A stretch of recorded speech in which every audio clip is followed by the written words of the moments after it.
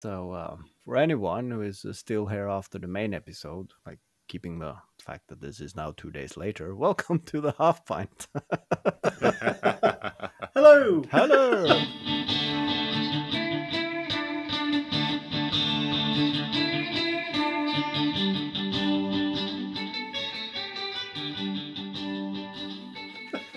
So, what do you think about Laura Kampf's revamping of her channel to going back to the basics? Ah, A fresh start in a new I don't country. think she has.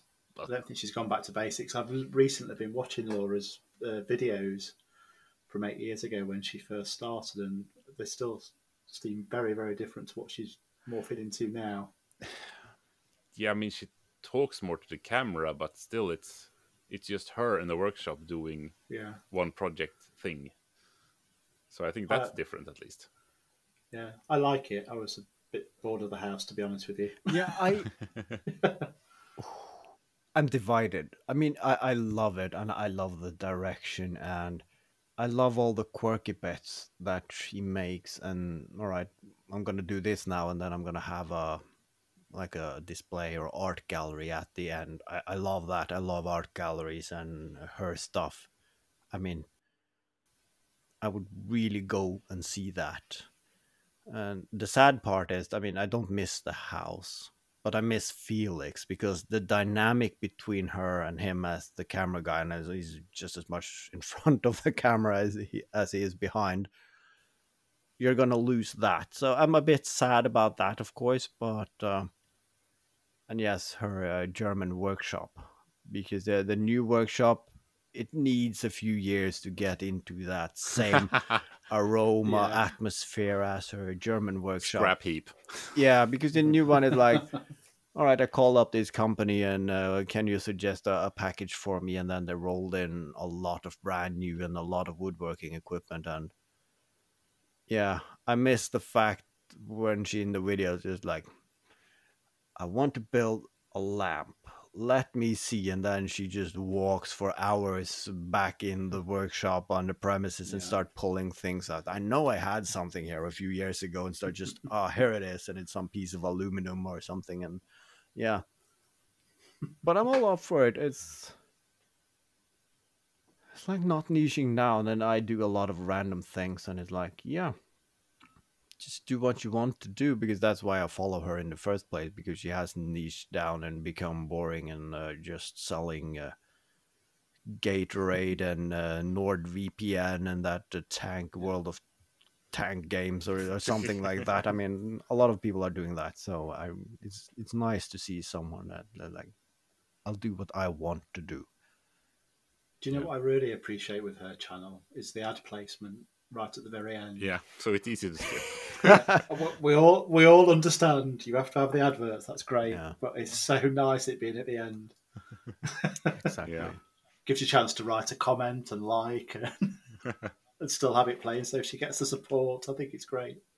Yeah. That she manages to actually get the companies to agree to that. It's great. More should do that. Yeah. But then again, of course, I know why she does it, and of course, I'm very glad she does, so I can just skip it. But yeah, if I want her to push my company or my product, it's like, oh, you're gonna put it at the end. How much do you want me to pay you? Said.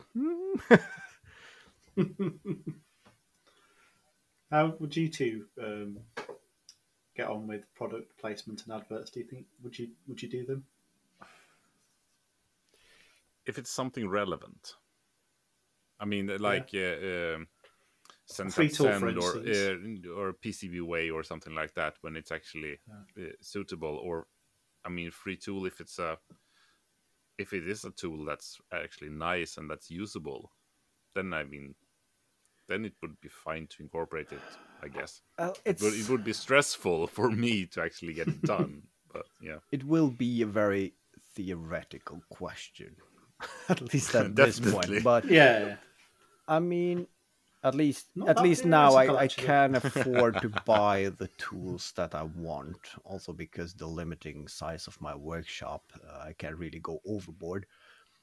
So the hassle of getting free hand tools and having to implement that in a video, it doesn't feel worth it. So free tools, no. And of course, if someone would like to pay me money, then if I were at the threshold where I could actually live out of doing YouTube, then of course it's it's a necessity to get an income going, but not now. So it should be then a company that I'm already using or that I like, and it would need to be something that you can integrate. I don't to cut up the flow of the video just to plug something. I hate that, so I don't want to do that. And then Yeah. something that I don't believe in or don't use, no, because I hate other people who do that. It feels fraudulent. So it should need something that it should be something that I use and that I can implement into the video. So then I would have needed to be approached, and then they would say, we give you full creative freedom, and you also have a free timeline to when you implement it, because in any creative work, it kind of comes to you when you're doing different things. So I remember my high school teacher said, you should, I did what was it, a poem analysis for a test, and he said, but that's not you. I mean, you're good at writing funny anecdote, and there was a task there, write a funny anecdote. Why didn't you pick that one? Because I can't relate to that topic. I have never done that before, so I don't know how to write that in a comedic style. And it's a bit when you're making a video. You have your project, it comes to you, and it starts to mature, and you think, all right, that would be fun, and okay, then I can do this, and then you can do that. And if someone presents you something, we need you to make a video about wood chippers within the next week, then you're just paralyzed. It's like, wood chippers, what's that? I don't need it now. What should I do with it? And you just, the end result would be crap. I'm just saying right now that if you got a free wood chipper to make a video with, it would be fantastic. Yeah. Probably take more than a week to do that video, though. Yeah, and then the question is, Just I 'cause mean, it what says do they wood chipper. want out of it? Because Yeah.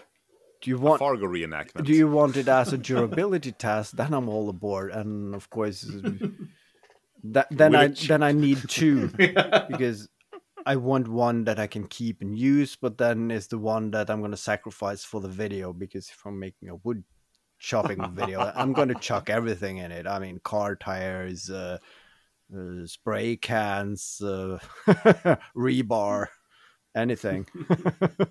I'm just visioning me doing that video and just starting off pushing down one of my mannequins into it. Just me standing there holding the legs, pushing into the wood chipper. That would be great. All right, so this took a this took a companies out turn. So if there's a wood chipper company out there who needs a video made, we are at least 2-3 guys here who can do a collab and make a video for you. We might even do it for free. I could probably actually make it relevant to the actual wood chipper as well. Yeah, you would be our alibi in the Yeah. in the real world. Yeah. Meanwhile, in the real world. Yeah, that would be cool, because then you could have a parallel. But I mean, then obviously they would also have to budget in paying for sending us over to England so we can do the collab there, and yeah, then back in Norway, and you have to try it in snow and so on, because the wood chipping season in Norway is completely different from Nottinghamshire or Lincolnshire or whatever.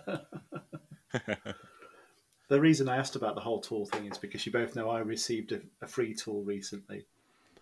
A drill. Yes, you did. Not that I needed a new drill. I just wanted something free for a change.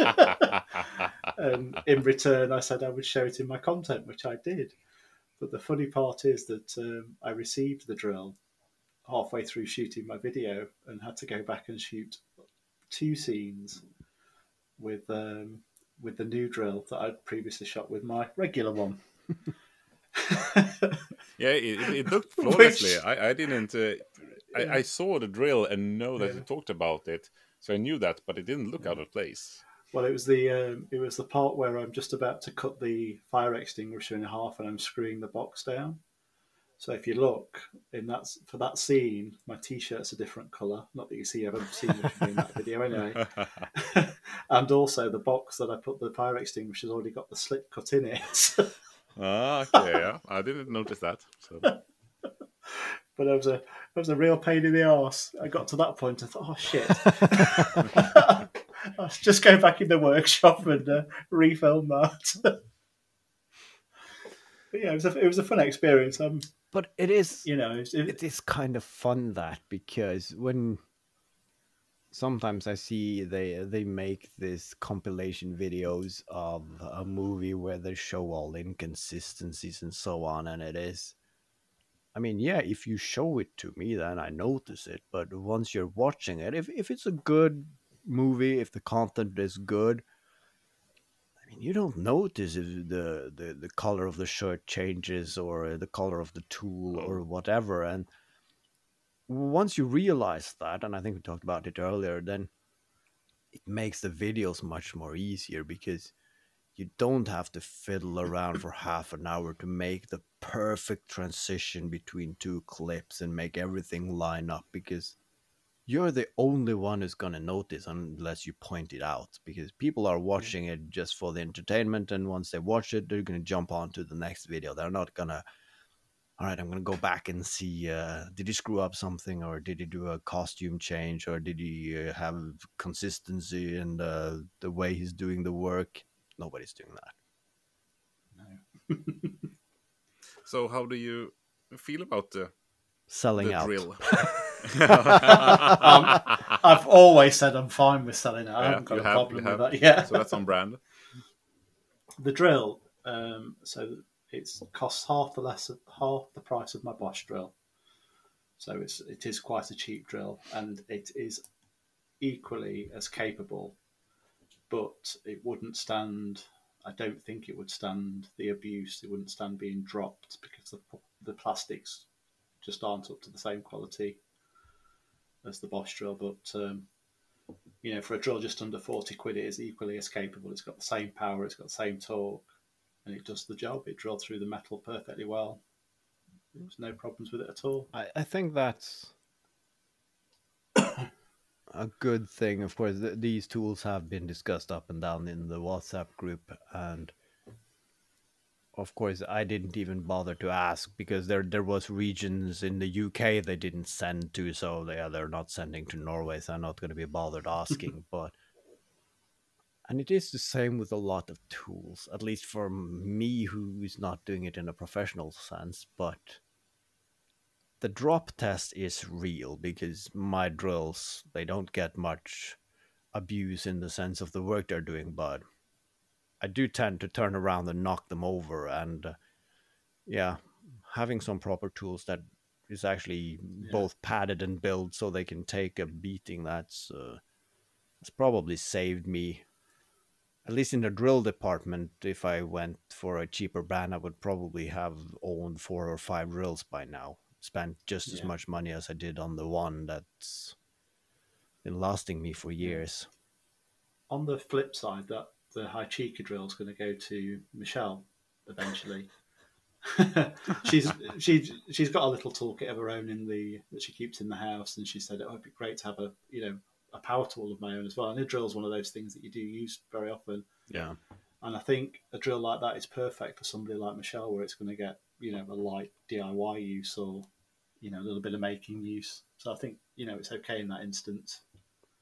And that is a brilliant segue into basically the same topic, so it's not a segue. I saw Felix, the camera guy of Lara Kampf. He has his own channel. Go check it out and practice your German. He made a small toolkit to bring with you to do small fixes, and if you're on holiday and There has been some makers now in the holiday posting videos. I'm at a cabin somewhere without my tools, so I need to have small maker projects where I don't have access to my workshop. And that got me thinking, I want a small cabinet or a picture in our living room with a small tool collection behind there, because if we're hanging up a picture or if you're measuring the couch, I don't want to go down to my workshop and bring all the large tools up. So it's almost like a EDC for your living room. And I saw his video about this. He had an old beaten metal box and he just neatly fitted a lot of tools in there. And I took a screenshot because a lot of the tools I have and I use, and they are on my list of the tools I want to have in this smaller, like a container tool chest, whatever you call it. And I started thinking about it again yesterday when I did the repair on the dryer, because I have a small toolkit with a ratchet and a screwdriver that fits to the bits and so on. And it's a cheap but decent toolkit that I bought several years ago, but I realized that's my go-to. So whenever I'm fixing something small outside my workshop, I can basically get 90% of that done. So I just pick that one with me, and then I need like the plumber's pliers or whatever they're called. I bring one of those and a flashlight, and then I can basically fix anything in the house. And then you need a tape measure and so on. So that's my next project. Well, not maybe next chronologically, but it's moved up on my list, and to make that toolbox for the living room. But now I also think I see the contours of what tools I want in there, and I'll supply with the rest from Felix's video. So are you thinking an actual toolbox that you carry with you, or because when you described it, it sounded more like like a movie where the assassin has all its weapon. You push a button and then a frame opens up and you have a shadow foam with everything lined up neatly. And as usual, you're pinpointing the issue. It's going to be 2 projects, obviously, because I still want.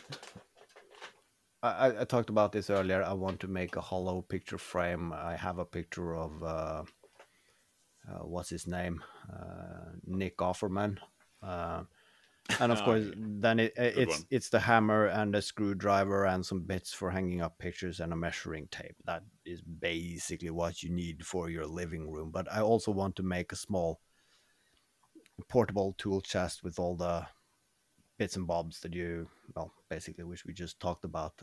And then, of course, I can build that box, but then it will be brand spankingly new. But then again, I'm also looking for an old metal case, beat down something that I can repurpose to get that old aesthetics.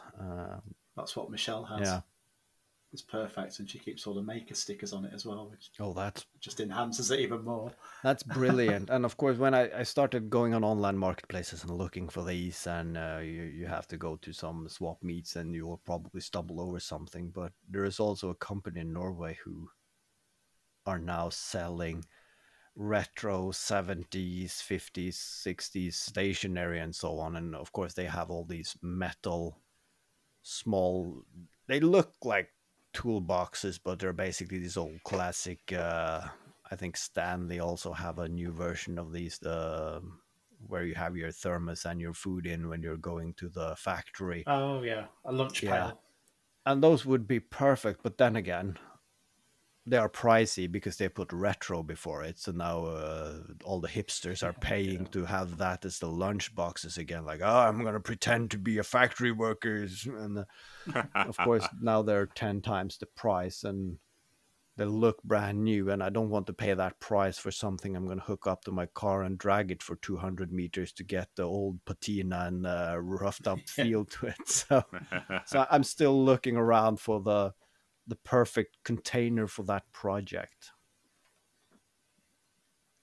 Nice. Yeah, I'm trying to get my wife to feel at home in the workshop. so she doesn't have her own tools, because these tools are supposed to be our tools, because then I can get her to pay for half of them. Of course. I can't believe you just said that out loud. But the kids have their own tools, and I've just recently built them a tool wall of their own at a kid size height as well, hanging from a table. Oh, cool. So they in the house or in the workshop? In the workshop. So just nice. Inside the door. So I just need to get them to acknowledge that it exists and remember that it exists and wanting to do something with it. But at least now it's here and it's not just hidden away somewhere. You have to take a photo of that for the Instagram, KJ. That sounds cool. That can be arranged. I mean, it's a good... I like the idea, and I should implement that myself. I should, as you said, try to make the wife more comfortable in the workshop so I can use our joint bank account. We need a lathe. And then, of course, then it's only half the price if you use the joint bank account, because then, of course, the rest is covered by... Yeah. But I think early this summer, I gave my oldest kid a pink tool tool case full of tools, and of course the youngest one, who's now just turned 4, she wants the same as her bigger sister, so her grandfather bought her the same kit, so now they have each their own suitcase with pink tools, and they are running around everywhere. We're fixing the TV, we're fixing the couch, and of course I love it because although they're not fixing anything, they are getting acquainted with the tools and they learn what they're called. And of course, the oldest one, she's calling it, I mean, it's not my workshop, it's our workshop. And when I grow up, I want to have my corner. And so, yeah, I'm planning the same thing. I should make a holder for their toolkit, because now it's in their bedrooms and the tools are everywhere. So at some point, when they're old enough and they can go down to the workshop without me being afraid of the dangerous tools, when they like reach that threshold where they know that, all right, I'm not gonna start that one because I need supervision, then of course I would like them to feel at home in the workshop. And the oldest one feels maybe too much home already, because she has on several occasions said, when you die, we get your tools. So yes, but don't keep your hopes up, because I'm planning on that to be quite a bit down the road. You've taken action as well, haven't you, with the old gym? How's that going? Oh, let's not talk. I mean, I'm one hit wonder. Still recuperating. There is a few years since I've hit the gym, and of course, one of the reasons is the prolapse in my back, and it's the last year I have defined myself as totally pain-free. So I have been dreading this, because I don't want to go back too early, because then you can just fuck everything up again and set yourself a year or two back. But now I'm where I should go to the workshop. No, workshop for, yeah, basically the workshop for the body, the gym.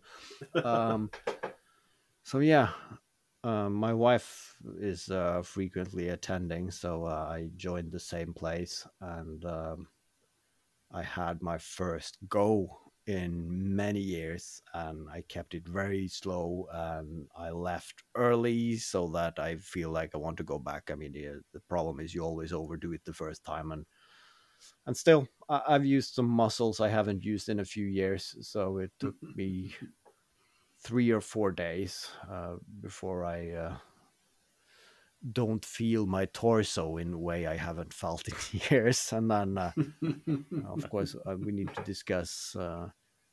We can't just leave the kids home alone and go to the gym together, so we have to figure out which day. And today, of course, it's the podcast, and tomorrow my wife is going to the gym with a friend, so it's going to be that day. So it's we're still working on making it fit into the calendar. And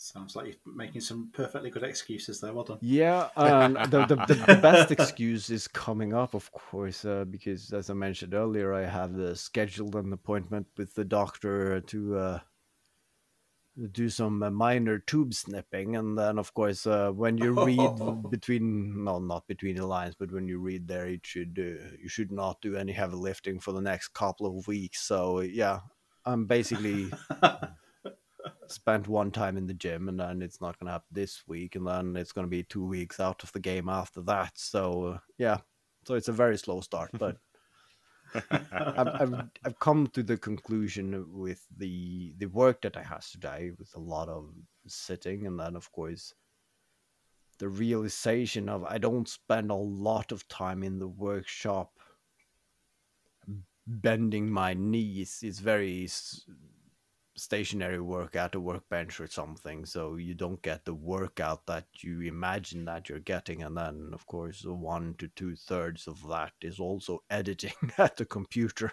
Yeah. So yeah, I need to take actions. Not that I don't need it for anything else, that I have realized that 15, 20, 30 years down the line, I still would like to be able to just instantly start to run with my kids or join in any activities or something. I remember I've seen a lot of parents at my age and up who like, no, I can't remember the last time I ran or climbed a tree or whatever because my body won't allow it. And I would like to be able to do stupid shit if I want to. Yeah. So that's the game plan. Yeah, I've never been one for the gym. I mean, I did it the year before I started university because I had a friend at school who thought we should go together, and I did go a couple of times, and I was miserable. But then I've always heard that when you get to a certain age, you really should be take care of your body. So I kind of were mentally prepared that I should start working out, going to the gym. And when I hurt my back a couple of months ago, I went to some physical therapy, that's called. And I was more or less, yes, this is going to be the push for me to actually start going to the gym. I said, I hurt my back. I sit down a lot in the office. I know I should be working out, going to the gym. And he said, no, you shouldn't do anything you don't want to do. It's going to be fine. Okay, sorry, then I'm not going to go to the gym. So that brought me down to 0 again. So yeah, that's as long as I'm pain free, I'm not doing anything. And that's the thing, though, and it's hard to compensate for. But I mean, we're still young, and there's plenty of time. So I mean, if I come to that situation that this becomes a problem, then I'd start specifically working out for that then. But that is basically not how you keep like a general good physique going, because when you're this is of course sad statistics, but I think it's around the age 25, at least the male body, you have peaked. So after 25, it starts going down. So every physical activity or workout you do after that, you have to increase the workout to keep at the same level, because your body is just like, all right, we have peaked. It's all down here. It's time to prepare to die, basically. And I mean, I've passed 40 now, and of course I'm closer to 60 than I am 20, and it's not going to be easier starting later. But of course you feel young, and you can basically do everything still. I mean, your body is functioning and so on, so it's very easy to procrastinate and just, I'll deal with that later. But yeah, it's a tricky one. I used to go to the gym a lot when I was young, and enjoyed it, and then other things took over. But I've always had a physical job. Yeah. And I think you can go too far the other way. I think you can actually knacker your body as well through doing too much physical work. Definitely. I got out of the van today. I've been done perfectly normal day's work and felt fine while I was doing it.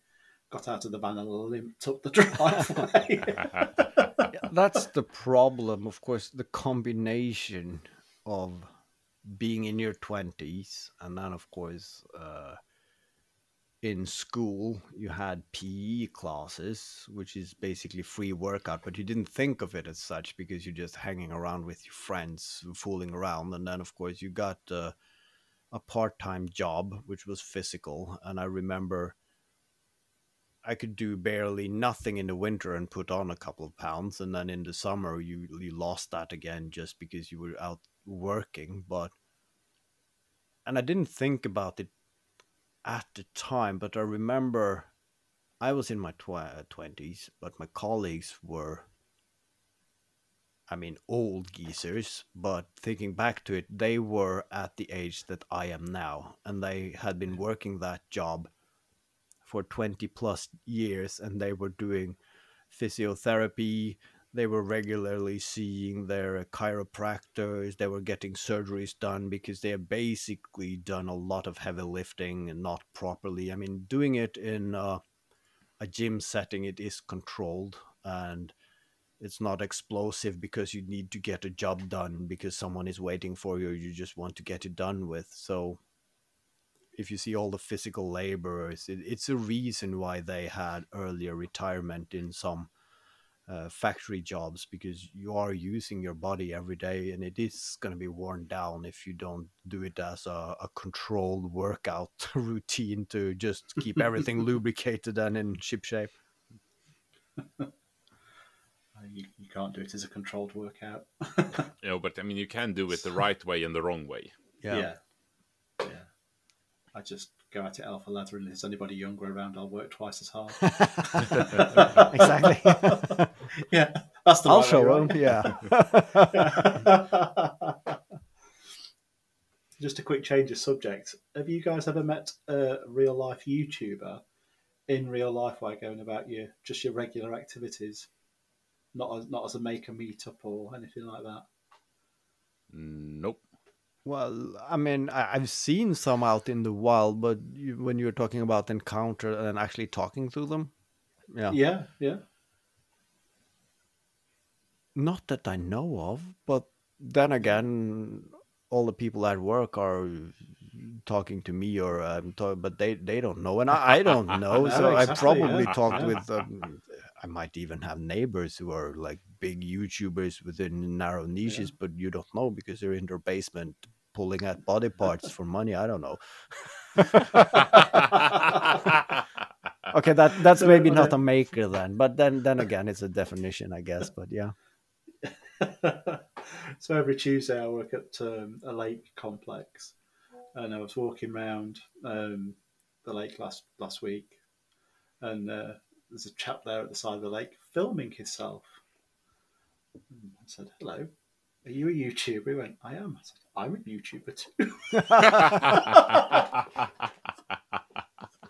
Yeah, so he has a fishing channel. It's called Catfish Dan. Oh, cool. Yeah, and he travels the UK fishing with his mother, and that's his angle. You know, lots of people go fishing with their dads, don't they? But he does it with his mum. Yeah. That was a really interesting angle.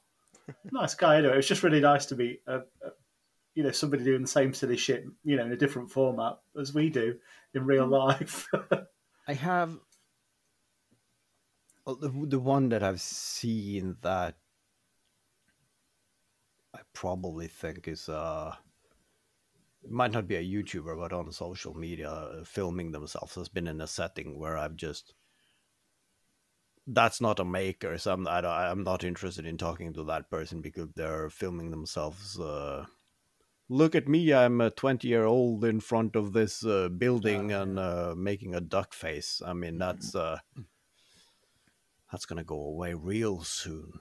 So, But I mean, it's really interesting seeing the rig, because I've seen a couple of people walking around in the city filming themselves, obviously for some kind of social media, and I don't remember what it was, but there was some Japanese guy, I think, was live streaming in front of the castle or something like that. That was just weird looking at. Okay, yeah, he actually has some people watching, and he's talking very Yeah, but that's a enthusi- specific thing with the Japanese. They don't need to be on social media. They have rigs. They when they go on holiday and taking pictures, they have the equipment.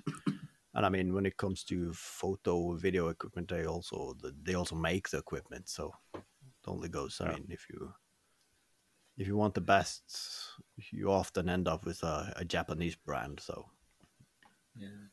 Those handheld phone holders which track you the and gimbal thing, and and and you stay have, stable. and I Look see fantastic. and I see a lot of, I mean, I think there's streamers doing that. They have one camera filming them, and like one phone filming them, one phone that is they keep an eye on the feed, and one phone so it's like they're carrying with Jesus. them an entire office Yeah. on one stick. That's the creator fighter pilot, isn't it? Yeah, exactly that. That being said, being an equipment geek, I almost bought a gimbal system, and then I realized, but you're a maker that you need your hand for what you do, so you can buy a gimbal that is really good and costs a lot of money, but you're just gonna duct tape it to your tripod because you need your hands in making, so you're not gonna use it. So all right, I'm not buying it. Yeah. Yeah, I it's really good. want one, but I've got no use for one at all. It could be good to have when you have your kids filming you. Yeah, that's true. Because I tried that at one point because I needed some shots from me, and I just gave my kid the phone. Here, film me when I'm standing next to this, and I could not use that footage. Yeah, that's a good. Yeah, that's a good thing because now, of course, it's fun because the kids are realizing that daddy is on the television, and oh, that's cute. And I wanna be That's on the not television. television, but yeah, let's humor them. But and then of course the eldest is now like, I would also like to film myself, and now they are starting to use our phones and taking pictures, and it's fun to see them take pictures of basically us. And of course, they just press and hold the button, so they take a million pictures. So some of them are actually decent. But yeah, maybe that's the future filming crew. So maybe we should start to train them early on. Because I saw now the Garage Avenger went out and said he's looking for some videographer who are interested in some work or collaboration or something.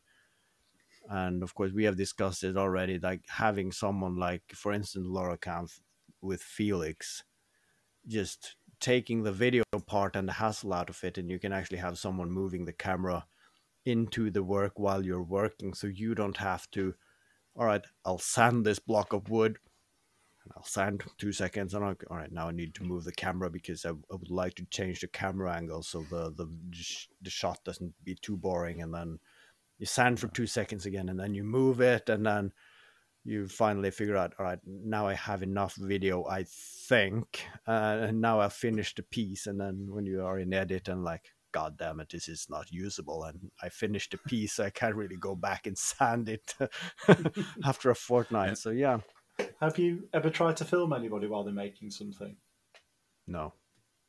No, I've tried to film. I have successfully filmed Michelle for a reel when she was doing the bat storage for Chloe's challenge, and it's a fun experience. But you actually have to tell. I'd say, right, stop, wait, I need to get this shot. Yeah. So the maker becomes the quicker part of it when you're actually doing the filming part. Yeah.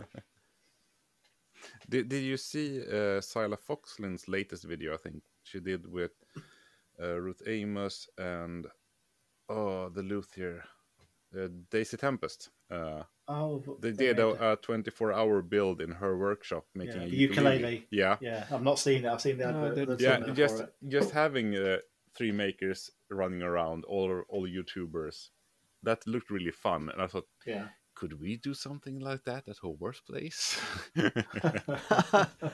Yeah. That would be really fun. But it is really fun because I remember at Maker Central when we were at the closed party afterwards, and of course you have all these famous YouTubers, and of course you are dipping your toes into the same pond, so you know what goes on behind the scenes. And of course, they are there, and they're also in parallel making content. So of course, we had a lovely chat with Ali Spagnola, but of course, you're always thinking about the making part. So of course, she just instantly switched into working mode for like 5 minutes, and then she was filming something, and you know that, all right, I'll see that in 2 days, because that is in the narrative that she has on social media with traveling to Maker Central and so on. And then like, all right, now I have this bit, and then she's back at being social. And when you have every maker that you basically follow in the same room, and they're all like, we're here having fun with like-minded people, but they are also very understanding that, all right, I'm just going to do this for 2 seconds. So it's fun when you have a room full of makers that the dynamic is very much different than if you are in a workshop with someone who's not doing social media on the side. I mean, it would be awkward for me to go into a wood shop with someone who is a professional woodworker, but they don't do social media, and just, all right, now I just film an angle, and they'd like, this feels weird, and they've never been in front of a camera. Now it's still weird to see yourself and hear your own voice, but I don't get like put off anymore if someone just brings up a camera and filming something, and you just continue talking as if nothing ever happened. So yeah, so we should do some triple parallel content then in October. That's gonna be nice. We each try to make our own video at the same time, being in each other's way. That could be interesting. It might be a little bit too late for October, because I've already booked my time there, but maybe you could have an extra day over in England when you come over. Yeah, a time crunch is good for the narrative. We have 3 hours to finish this build.